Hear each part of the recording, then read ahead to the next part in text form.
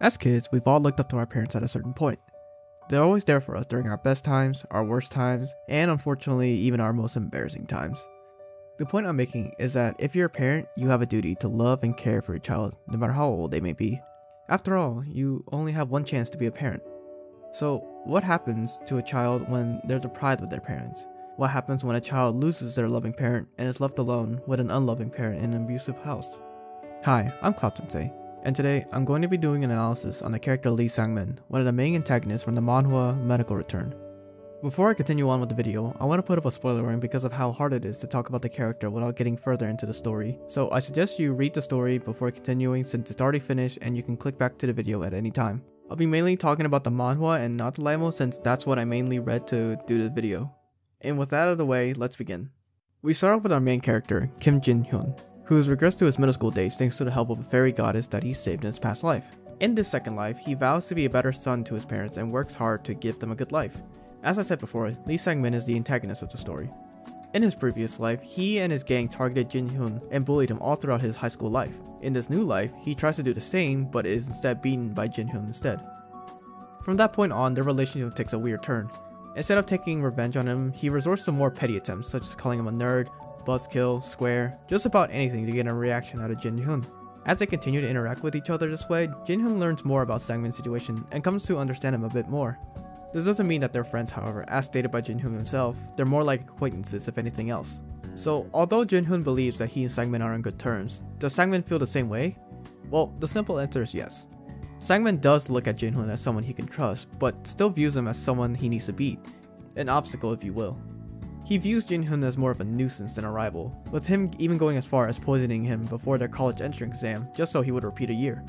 Yikes. To understand why he's obsessed with beating him, we first need to take a look at his childhood and how he became who he is now.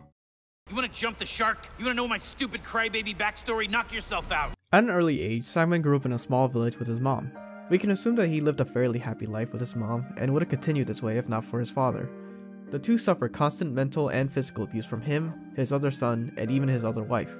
This would later lead to her developing schizophrenia and would need to be hospitalized throughout most of her early teens and eventually passing away during his high school life.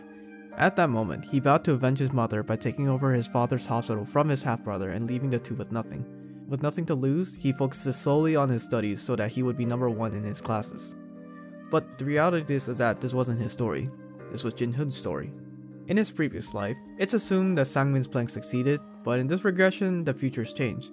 Jin-hyun stood up to Sangmin, becoming one of the best doctors in the world, and was regarded as a genius who appeared once every million years.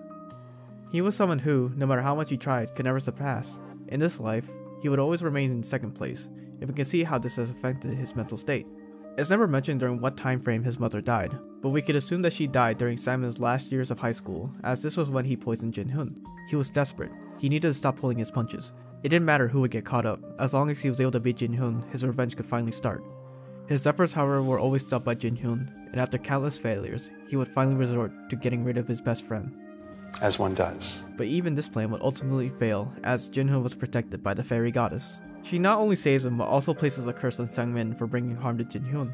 This is when we start to see Sangmin's health take a drastic dip, as the curse from the fairy goddess causes Sangmin to develop schizophrenia, the same disease that took his mother's life. This curse would persist for the next few years during this time, and we can see how much of a toll this is taking on his body. Throughout this entire ordeal, the only person who stood by his side was his girlfriend, Yeon-hee. She would be the only positive influence in his life, and someone who genuinely cared for Sangmin. And although I wish he and Yeon-hee would end up together and lived a happy life, this relationship would not last long, as his fate with Jin-hyun would come back to its final conclusion. I cannot be good. I must be perfection. With nothing left to lose, Jin-hyun confronts Sangmin, and from here, we get to see his real thoughts, what he really thinks of Jin-hyun, and just how twisted he truly is. He lets Jin-hyun know how he actually feels about him. Years of resentment and trauma come out, and after all is said and done, Sangmin gives Jin-hyun the ultimate choice. One of them would walk away today, and as he begins to count down, the two look at each other, getting ready to shoot. But as he finishes counting down, the two didn't shoot at each other. They sit there in silence, staring at each other. From here, we get a glimpse of an emotion that we've never seen from Sangmin. We see an empty, bitter expression from him. He's tired of the curse. He's tired of being controlled by his father. He's tired of living.